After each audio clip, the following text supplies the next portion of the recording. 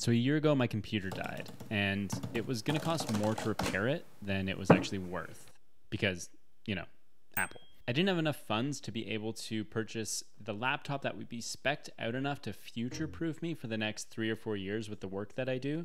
So I decided to pick up the iPad M2 Pro as sort of a stopgap. And I am so glad that this is going to be my last week using this iPad as my one and only. What's up? My name's Chris Tejas. I'm a photographer and videographer based in Ontario, Canada. I mostly shoot portraits, events, weddings, stuff like that. If there's a person in the photo, I'm gonna take it.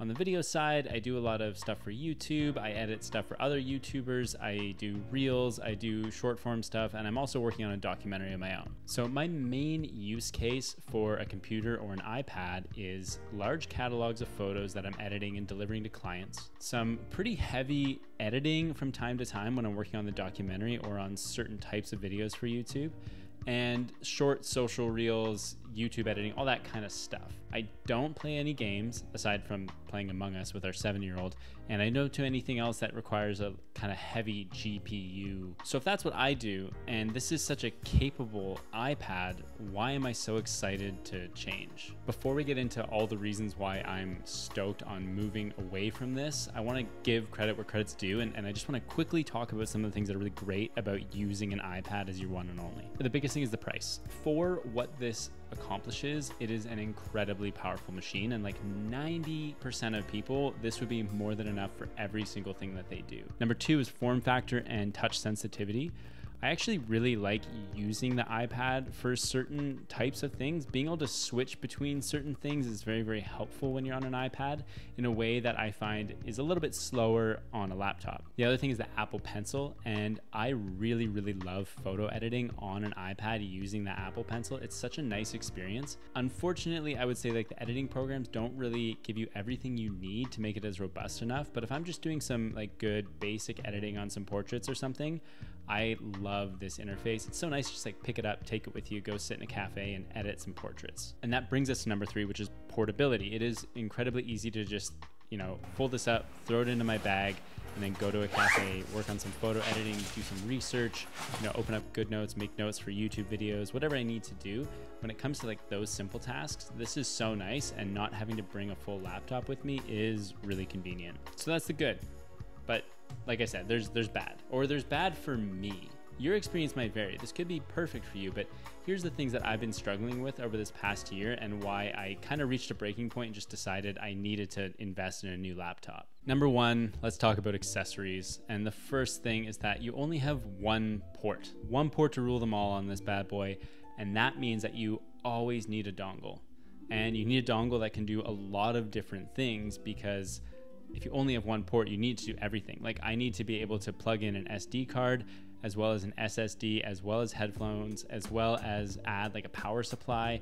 Sometimes, you know, you might want to connect directly to Ethernet.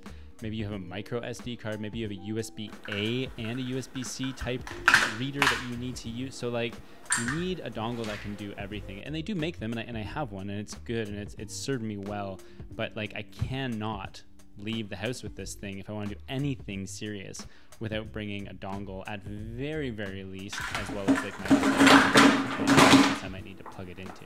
And the problem too is that there's no eject button. So like when you add an SD or an SSD to the system, there's no way to eject it. And Apple seems to think this isn't a problem, but I have had corruption of files, corruption of SSDs, nothing I couldn't repair and figure out, but it's happened a bunch of times, and it's super frustrating because even if you think that the SSD is no longer doing anything, so it's safe to pull it out, you never know. And it's just really frustrating, and it has caused issues. Also, to make this actually functional for me and for a lot of others, you need a keyboard, you need a mouse, you need the Apple Pencil, you need a cover for it, you need a stand. Like these are all, you could call them like quality of life things where like it makes it better, but to me it's like, it's a non-starter. I can't do everything on the iPad itself. I need to be able to have the keyboard and the mouse. All these accessories are available and they're easy to find, but the problem is all of a sudden you're creeping up towards like the price of a laptop when you're buying all these things. So it just gets to the point where it's like, with a laptop, you don't need most of those accessories. So I don't know, it feels like it's not really worth the price at that point. The second big con I would say is just the overall computing power. Now this is the base model of the iPad. It can handle basic edits. I can do a 4K timeline in it, no problem with video editing, and I can cut through it. It does have a lot of power, but as soon as I start stacking multiple clips, if I'm adding in a lot of stuff, if I'm doing some motion graphic stuff, if I am adding in titles and transitions and music and everything, it really starts to bog down and get quite slow. And then all of a sudden I'm dealing with something that is like, that's just really frustrating experience. Like I have to just like close the app, let the iPad cool down because this iPad gets freaking hot. Stupid cornballing piece of... And then once it's cooled down enough, I open up the program again and I can edit again. But then it hits a point where it like overheats, it slows down, it bogs down, and I have to do the same thing. Or it just stalls out in the same area over and over and over. So I have to remove that, export the entire thing, and then put it back in as a fresh timeline just to add that one little thing, which is something I've had to do a couple times. There's ways to optimize, but it's just clunky and frustrating. Yes, if I up the RAM and if I up the storage, I would be able to probably get around a lot of this. But again, then you're just creeping into that territory of laptop pricing, and why not just get the laptop? Number 3, I'm calling the clunk. It's a clunky interface. If you want to have multiple windows open, if you want to dive into like the whole Finder versus Files debate, if you want to work on different things at the same time, you're going to be frustrated. Now, if you just want to do one task at a time, great, easy. But the second you start adding more stuff to your workflow, you're going to be annoyed. The amount of times that I have been rendering out a video file and then I've wanted to check like my email or open up something else, the iPad itself can handle that. It's not like it can't handle having multiple things open, but there's a certain way you have to do it. You basically have to go and find the app and open it after you have made the screen of the app you're using smaller so that there's room for that app to open up and to move the app you're using to the side. Otherwise, it can just completely cancel out the render that you're doing. This doesn't happen with all the programs, but with DaVinci it's happened a few times, with LumaFusion it happens. And it's a me problem. I have to remember to minimize the screen a little bit, then open up the new program. If it's not something I can actively remember to do every time, then I'm gonna run into situations like I have in the past where I've let this whole thing render out for 15 minutes and then in the last 2 minutes I go to do something and I can't. Or I go ahead and open it and then my whole render is screwed. It's just dumb. It's just dumb. I'm annoyed by that. I find it dumb. It's dumb. Number 4, the big con. I know I talked about apps as a positive, and they are overall, but I would say app functionality and the sort of like robustness of the apps is just not there. So like for Lightroom, for example, there's subject masks, but there's not the AI subject mask where I can like mask out just the face, just the hair, just the clothing. That would be really helpful. It would save my workflow and speed things up. Yes, I could do it with just like a brush really slowly, but it's just a pain. And there's always workarounds, but I don't want to have to constantly work around stuff over and over. I just want things to work the way that I know that they work on the desktop version, and they just don't with the iPad. And I understand, like, I'm not saying that they definitely should, but that does make me think, well, why would I choose this over a laptop long term? So all that being said, who is an iPad only setup for? I would say it's for a few different types of people. If you're only doing like daily tasks and you just want something really simple and easy and honestly fun to use, an iPad is perfect. If you're checking email and watching YouTube videos and, you know, browsing the web, I sound like a million years old. But if you're doing all that basic stuff, it's perfect. This is a great option for you. Number 2, I would say, is people who travel a ton.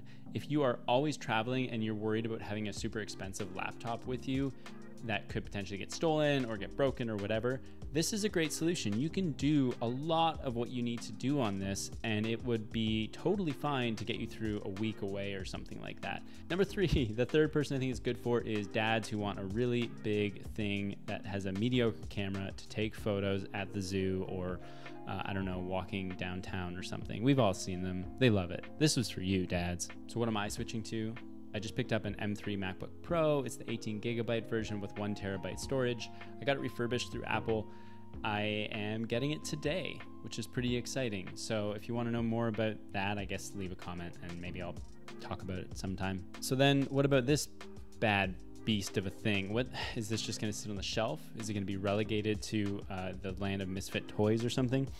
I think ultimately this will be like a great thing for me to have in two scenarios. Number one being like coffee shop hangouts. If I want to go to a cafe, work on some photos and just kind of hang out and relax and not be too bogged down by having all this stuff with me, this would be a great option. I can send those photos over to the iPad, I can work on them, and for most of the editing I do, they should be fine. I mean, there's nothing I'm doing that's so crazy that the iPad can't handle it when it comes to photo editing. Number two is social media editing. I actually have grown to really love using LumaFusion. It's like one of my favorite apps I've ever used for video editing. It's very fast and responsive and easy to use and really fun on the iPad interface. It's lacking a lot of stuff, and I think you can get a number of presets for it to help out, but I don't think it is like an ideal solution for heavy edits. But if I'm doing social media stuff like reels and stuff for clients, it is so good for that.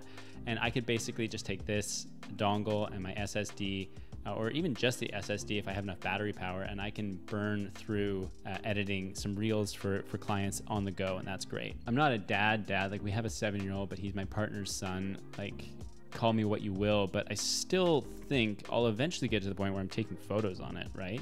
I've only done it once and it felt so funny. Why are you doing that, dads? That's insane. So how many of you are working on an iPad only setup? Does my experience resonate with you? There's way more we could go into, and I did make another video in the past all about my like editing workflow and my issues with editing on an iPad, and you can watch that. I'll leave the link here. But this is sort of my like, I guess, goodbye to the iPad. Here's why I'm switching. How about you? What's your take? Okay, I'm gonna go now because I have to film B-roll, I guess. So bye.